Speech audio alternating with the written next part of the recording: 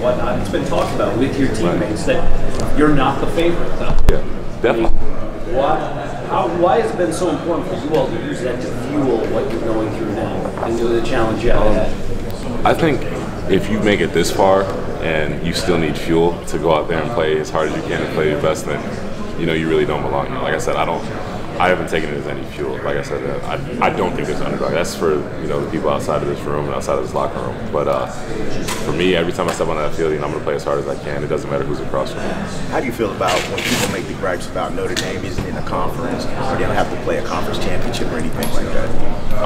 That's probably one of my favorite parts about being a Notre Dame, that we don't play in a conference. We can play anybody we want in the country.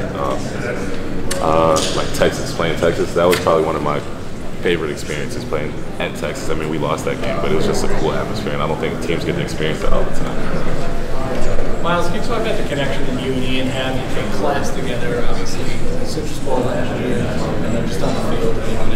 Yeah, Book is a great person on and off the field. He does everything the right way. And obviously, when we were both twos, it was kind of funny because when we were both twos, we were always just, balling out together on the two squad. And, we just always had a great connection since then. But, we got to show it on a big stage last year. And, that's what we've been doing all this whole season. And that's what we look to continue to do. Miles, can you talk about being here as an experience, the Cotton Bowl, Dallas, and now being here in the city for a couple days, what that means to you and also your family? Yeah. It's my family flies in a little bit later today, but it's been a cool experience being out here. I was like, I've played in Texas, but I've never been to Texas. If that makes sense.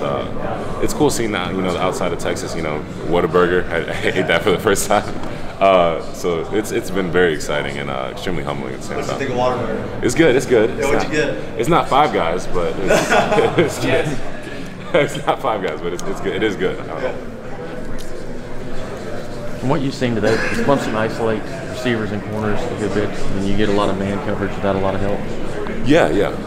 That's what Clemson does, and they're extremely good at it. The narrative has been that Clemson corners aren't they're the weak point in their defense, and that's not true at all. Because when you turn on the film, they're making a lot of plays, and they're covering very well. So from that standpoint, it's going to be a battle on the outside.